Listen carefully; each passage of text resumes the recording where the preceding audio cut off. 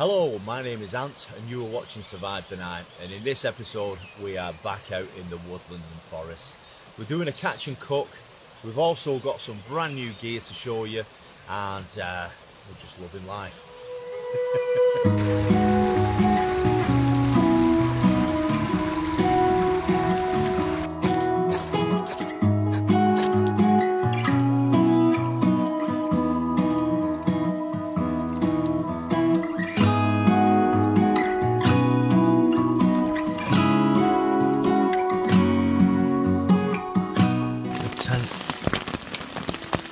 Leaking and it's getting splashed all the time, so I'm getting no sleep.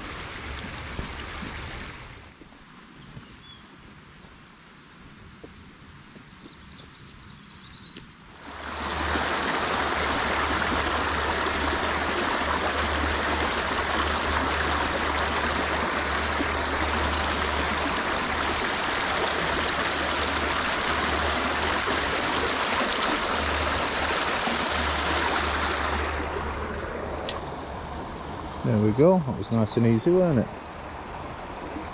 That's it. Beautiful.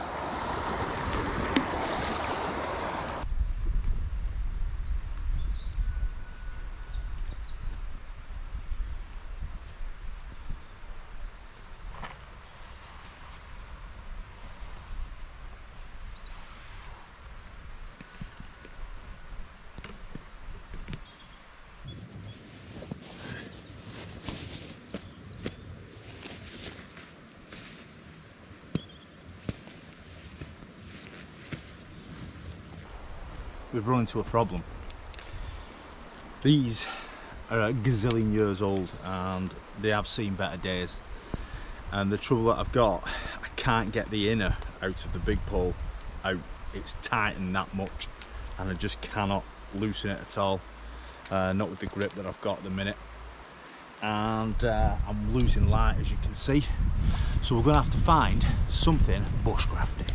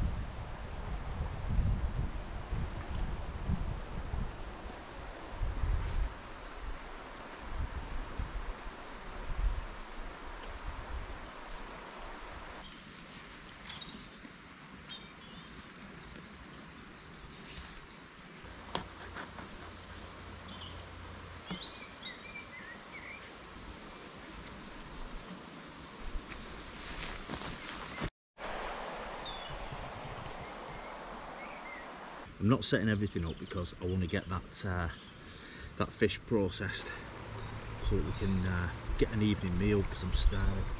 We can set that up later.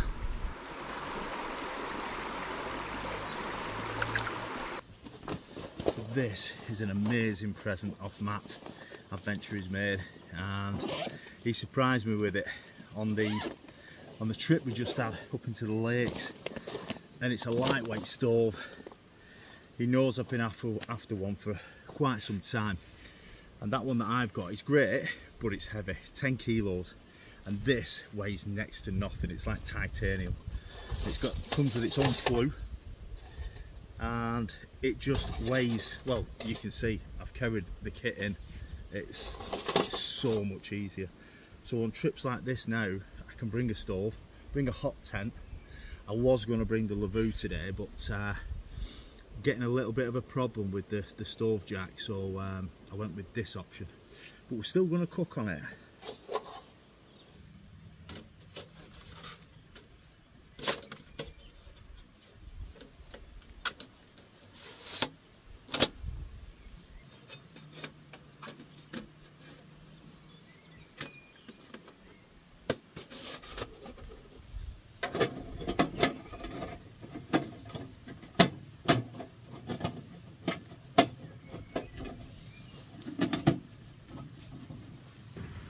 Now this is not the stealth part, what nobody's about.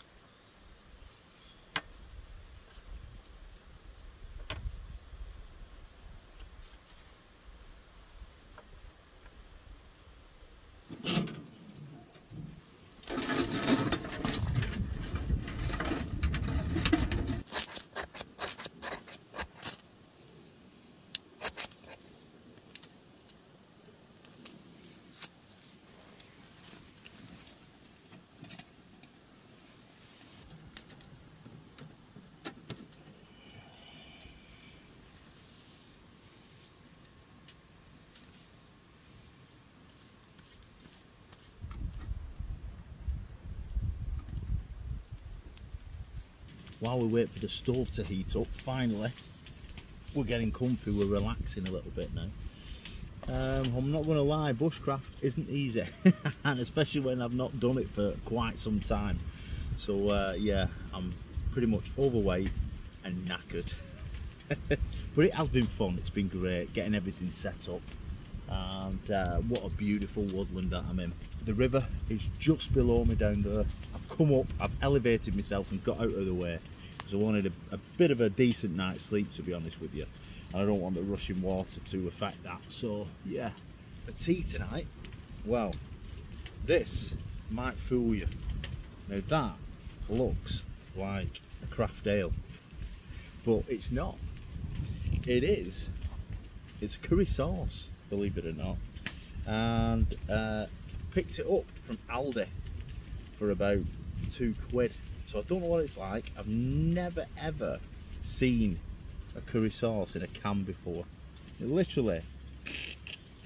So yeah, so we're going to have that tonight, and it's coconut and it goes with fish. So as you have seen, I have filleted the catch tonight, and yeah, we're going to have that with some coconut rice and this curry sauce, and it should be really tasty. So yeah, thank you so much, fish, and yeah, it should be really nice, fingers crossed.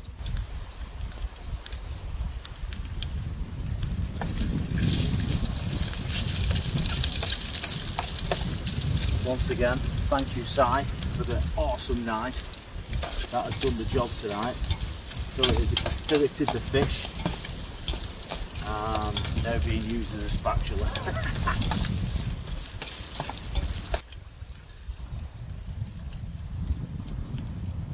Okay, let's have a look at this curry sauce. How do you even open it? It's literally like a craft ale. Look at that. Oh, let's have a smell. There's a bay leaf in it and everything there. Oh, that smells good. Oh my word.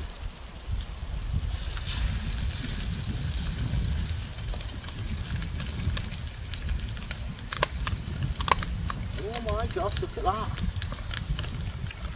How good is that?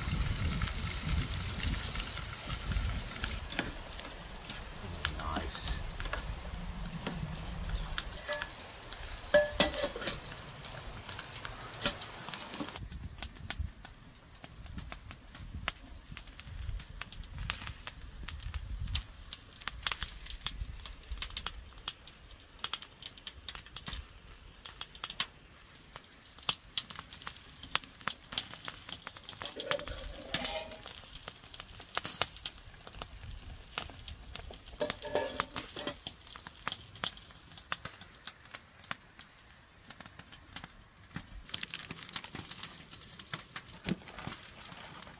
That'd be a good tea.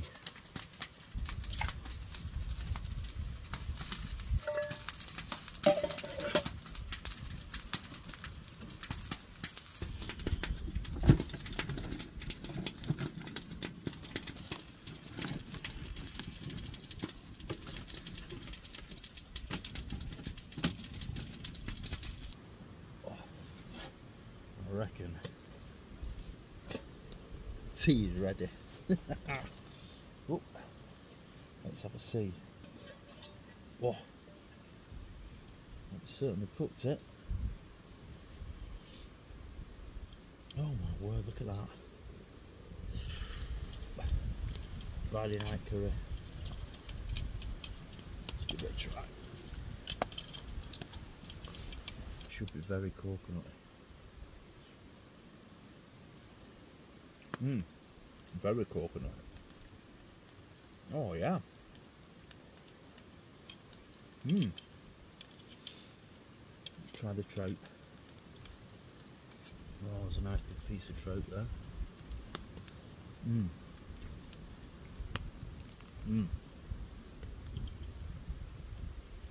Getting his own back. Bones. Right, well that is pretty much us. That is night over with. It is now, can you believe it, 11 o'clock. It's took so long to get everything set up, and that's the thing with bushcraft, isn't it? You know, it's time consuming, but it's very enjoyable if you're into this kind of thing, outdoor activity, which I am. I really enjoy it, especially after a day's work as well. But yeah, I have really gone back to my roots on this one, and it's been good. So yeah, pretty much that is it. I'm going to hunker down now. I've turned the stove off. I've shut everything down. As you can hear, it's hissing now because the rain is coming down, and we're going to get zipped up here and spend the night hopefully nice and toasty warm. I've got the 3 seasons sleeping bag out because we are in spring now. And it has been glorious weather this week, but unfortunately we are hitting a bit of a rain spell yet again on bank holiday weekend. But yeah, well, I'm sure we'll be okay. I'm in, if you guys are wondering what tent I'm in, I'm actually in the Backwards Bungalow, the White Hills version, and yeah, I really enjoy this this tent. It doesn't often get a run out, but when it does, it's a fun tent to be in. It's come on a few trips with me. It's been on the Loch Shield circuit, and we've done some more camps in it. So it is a good tent, very wide open space, and I like the front where you can just shelter from the rain. As you can hear it now hitting the top of it.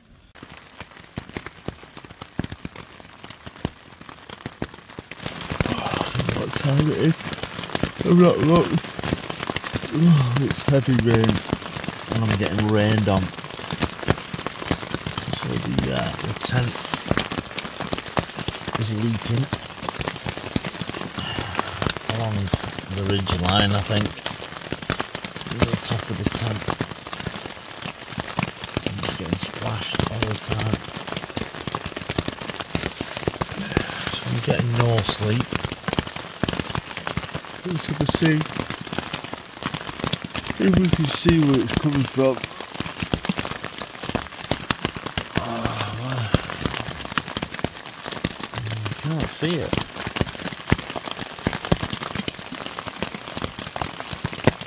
Well, you can see the drop then. Around that area where that hook is. That's where it's coming in. So yeah. Not getting much sleep, guys, at all. Oh man. Oh, hey. I'm just going to cover myself up in that and try and get some kit.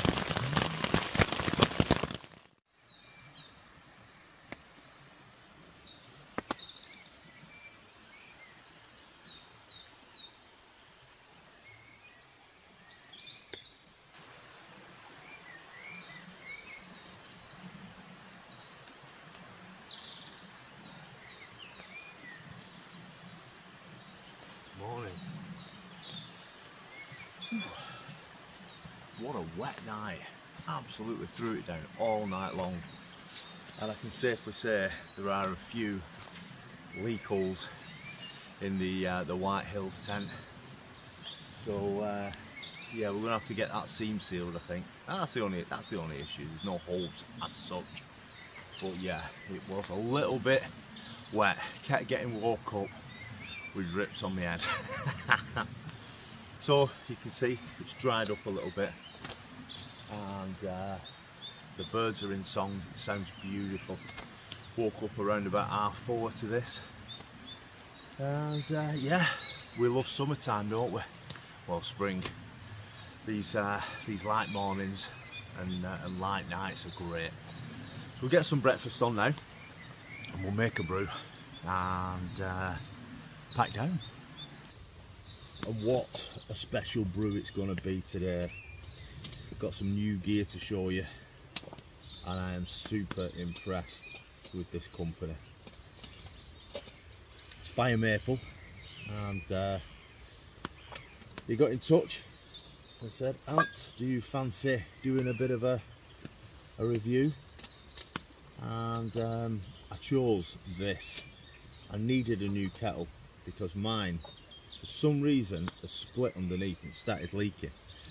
So I jumped at the chance when I saw this on the website, which is the Firemaple 1 litre kettle, and it's a stainless steel kettle, and also a nice little prezi inside as well, which is this, if I can get it out. No, I cannot wait to try this out. And this is a coffee filter, same again, Firemaple, and all you do is open those wings up like that and pop it onto your cup. Pop your coffee in there, hot water over the top, and just let it seep into your cup. Cannot wait, it's going to be the best coffee.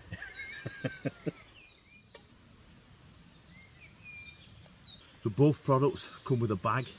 It's just a pull-up tie bag, and it's got a nice little Firemaple emblem on it. But I just want to say the packaging is really something else, guys. The boxing is, you can tell that it's quality. You can tell it's quality anyway just by looking at it. It's lightweight as well, both stainless steel, and it's just the job for what I need, especially in the morning, that first brew.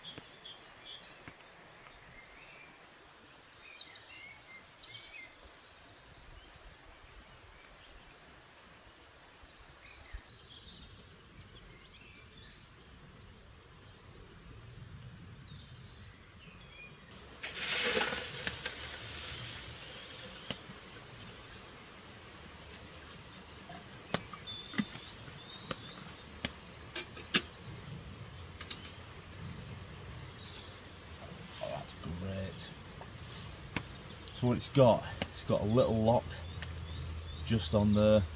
So once you've popped the lid on with the water in, you lift the handle up. That's ready to pour now. That won't fall off due to that lock.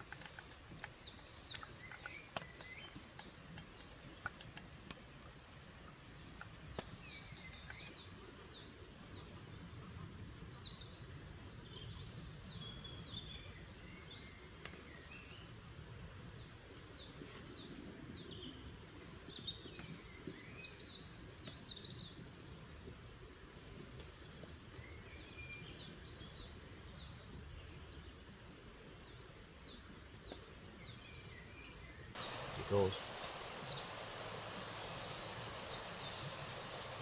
Ooh, that's strong coffee. That is perfect for a morning. That's like a triple espresso.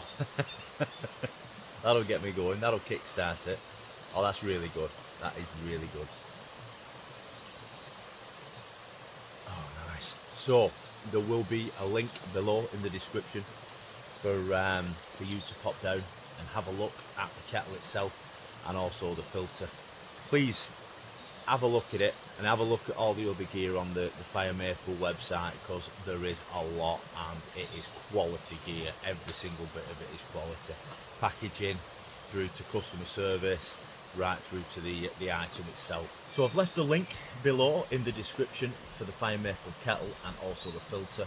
There is also, you'll see, a discount code there as well, which is ANT10.